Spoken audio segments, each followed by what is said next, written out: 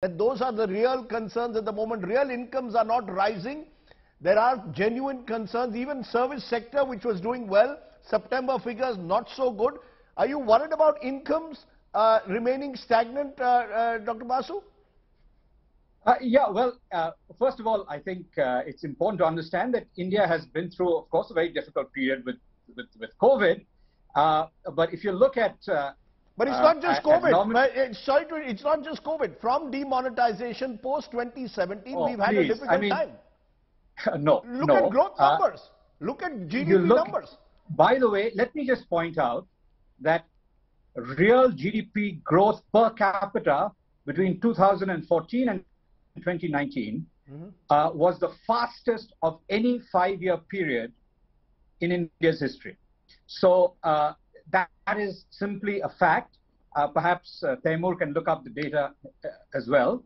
But that is simply a fact. That 2014 to 2019, per capita income grew at a faster pace during that 5 years than during any previous 5-year period in India's history. Now, from 2017 to 20, just a minute, from 2017 to 2020, we had about 9 quarters of declining GDP. Go ahead. What? Declining GDP? You're living in some in terms of an alternate universe. Growth rate per quarter between 2017 and 2020 registered a constant decline. The fact was that it was pre-COVID. Pre-COVID, there was 1 year of deceleration, but during that year, 2019-20, India was still growing faster than all of Asia except China.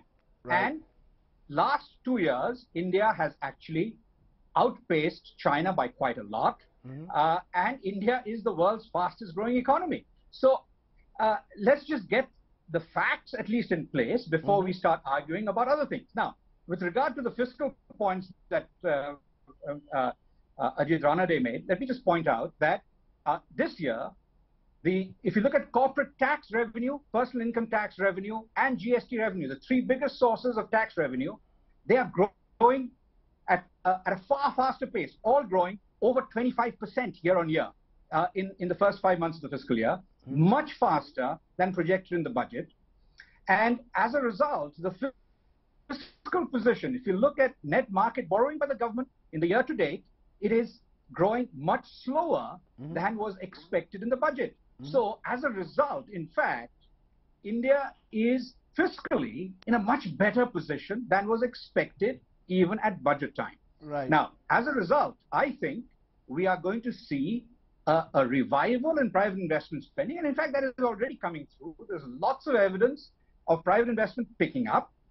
Of course, your magazine has just put out a good report on the lack of private investment spending, but this isn't true just of India. Across the world, private investment has been weak for a decade. The word we've used in that report is dormant. Private investment remains dormant. Private investment at the moment remains dormant. That's what we've said. Investment spending is picking up. If you look at the GDP data, real investment spending is up strongly in each of the last 3 quarters. So we are beginning to see the first evidence. Now, if you look at major corporates, they've been announcing, for instance, just one company, ArcelorMittal, is talking about investing in a single state in Orissa, 24 million tons of new steel capacity. That would be a 20% increment on India's steel capacity at the moment. Just one company. If you look at the announcements from Reliance, there's a massive investment. Just 2 weeks ago, the Economist magazine talked about the $90 billion investment plan of the Tata Group. So there is, in fact, a widespread positivity in the corporate sector. They are looking to do a huge amount of investment.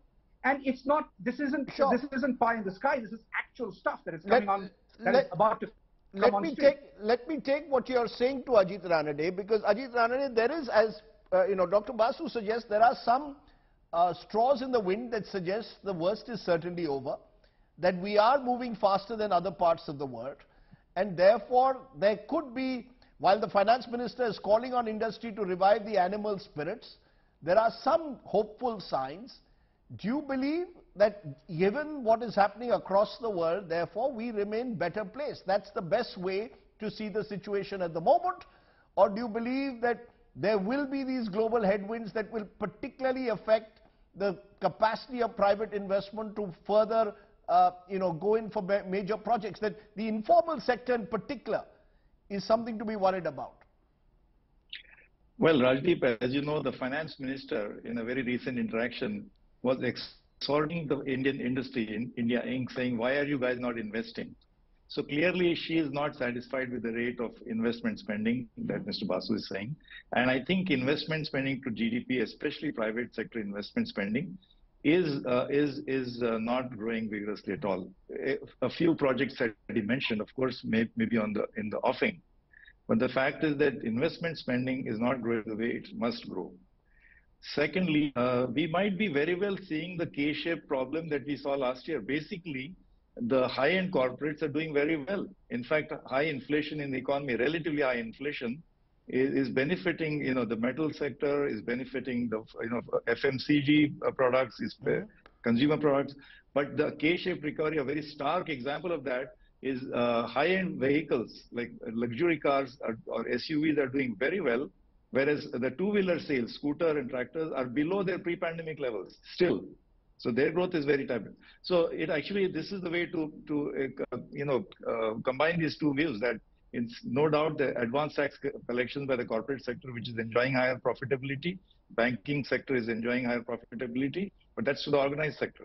But the large unorganized sector and the informal sector is really, really struggling. In the SMEs, the small, micro, medium enterprises, out of 63.5 million enterprises, more than 95 or 98% are small, micro, medium. Right. They are hurting for sure.